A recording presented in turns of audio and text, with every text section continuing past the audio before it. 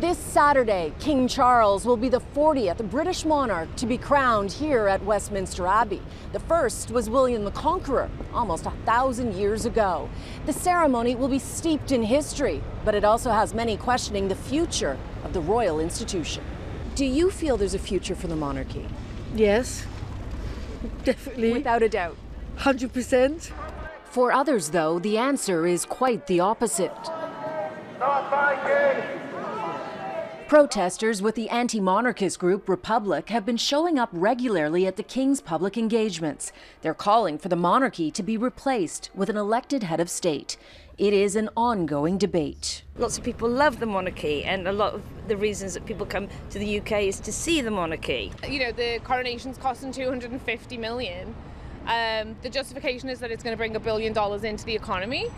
Whether that's justification when half the country can't afford to eat and are eating in food banks right now, I don't know. Polls in Britain indicate a sense of apathy to the monarchy is growing. The death of Queen Elizabeth, who was widely respected for her 70 years of service, has prompted a conversation about the monarchy's relevance. Scandals haven't helped, nor has the rift in the family.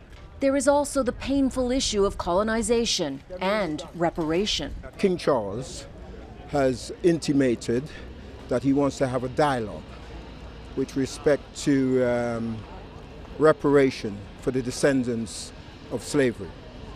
And you know, I think he should be lauded for that.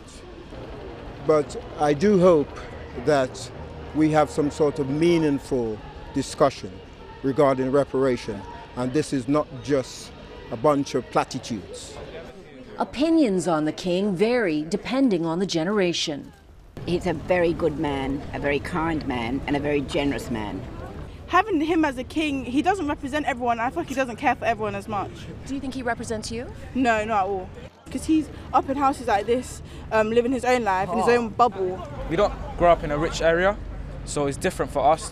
These students are on a class trip. Their school is 40 minutes away from London by transit. Does anybody here think there's a future for the monarchy and that it's relevant? Anyone? I don't think it's relevant anymore. No. It raises the question, if these teenagers are the future, what then is the future of the monarchy?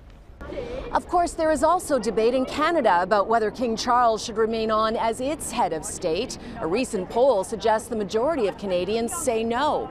However, severing ties with the monarchy is highly unlikely. The Constitution would have to be reopened. No politician seems to have an appetite for that. In London, Cynthia Mulligan, City News.